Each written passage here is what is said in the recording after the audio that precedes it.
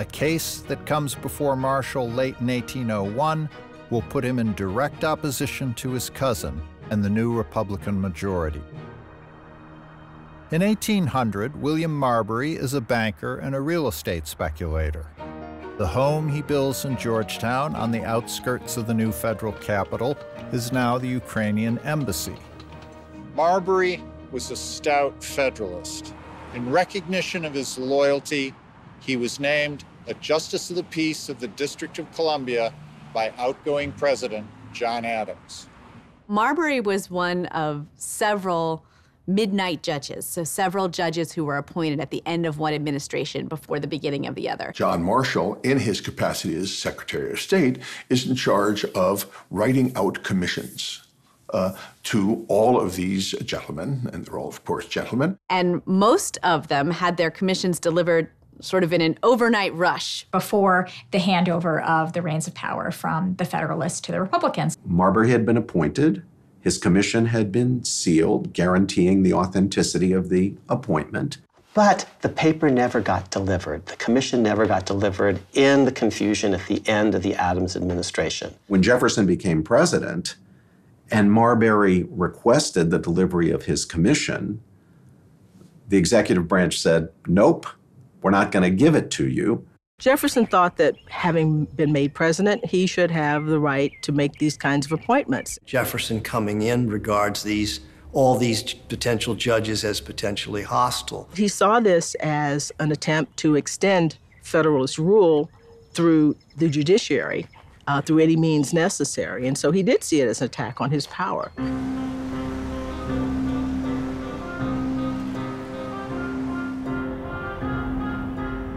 Marbury tries for months to find out what happened to his commission, but everyone in the executive and in Congress, both firmly in Republican Party hands, stonewalls him. Finally, he goes to the Supreme Court, asking it to issue a writ of mandamus to James Madison, Jefferson's Secretary of State. And what a mandamus is an order from the court ordering somebody, a government official, to do something that the government official has a legal obligation, an obligation under statute or under the Constitution to do. And the Supreme Court, of course, was presided over by the new Chief Justice, John Marshall, who, by the way, was Secretary of the State, acting Secretary of the State, who didn't deliver the commissions. So the case was, you might say, loaded politically from the beginning. It was another example of this ongoing warfare between two cousins, John Marshall and Thomas Jefferson. Jefferson's new Judiciary Act cuts Supreme Court sessions to one a year, so it's almost 2 years before Marshall hears Marbury's case. Madison refuses to appear and sends no lawyer to represent him. He and the president won't dignify Marbury's suit by their participation. Why did he take it? He took it because he saw that the Jeffersonians were about to undermine the Federalist vision of the Constitution and the country. And if there was going to be a fight about it, he was going to be on the front lines. And if Jefferson was on the other side, so much the better. I mean, they hated each other, and he was going to defend the court and the Constitution against the Jeffersonian revolution. Marbury versus Madison is one of the most clever decisions in Anglo-American jurisprudence. It was an exercise of separation of powers at a very critical moment in American constitutional history. The relationship of the three branches of government simply had not been defined up to that point. It was a work in progress. I guess we need to explain what the case was. Did Marbury have a right to this commission? Is there a remedy for this right? 6 justices, all Federalists, including Marshall, will decide the case. With Justice Chase immobilized by gout, the court conducts its business in a Washington boarding house where the justices live together while the court is in session. The peculiar delicacy of this case requires a full explanation of the principles on which the opinion is founded. When a commission is signed by the president, the appointment is made.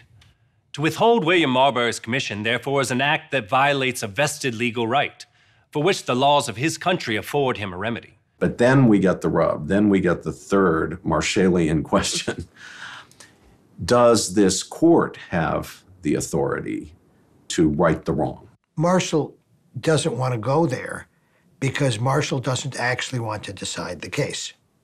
And the reason he doesn't want to decide the case is because he's pretty sure that if he sends a writ of mandamus to James Madison, Madison will ignore it under Jefferson's orders. His court is quite weak at the time. Jefferson is quite strong at the time. Jefferson controls not just the presidency, but basically the Congress as well. Marshall wants to avoid a crash between the court and the president because Marshall knows he's going to lose. He ends up giving a disquisition on the law that cast Jefferson as a lawbreaker, as someone who'd taken away something that Marbury was entitled to.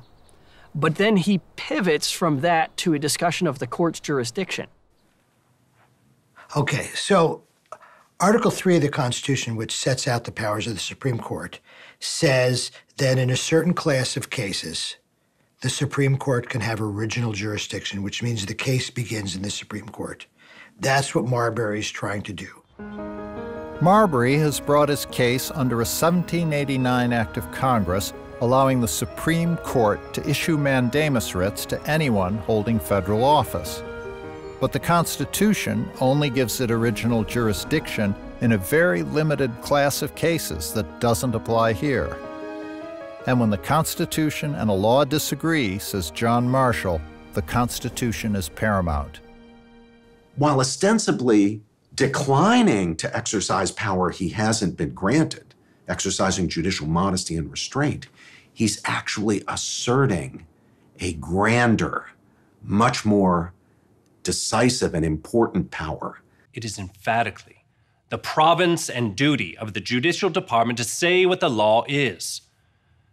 The Constitution is a superior, paramount law, unchangeable by ordinary means, and no ordinary act of Congress may govern any case to which they both apply.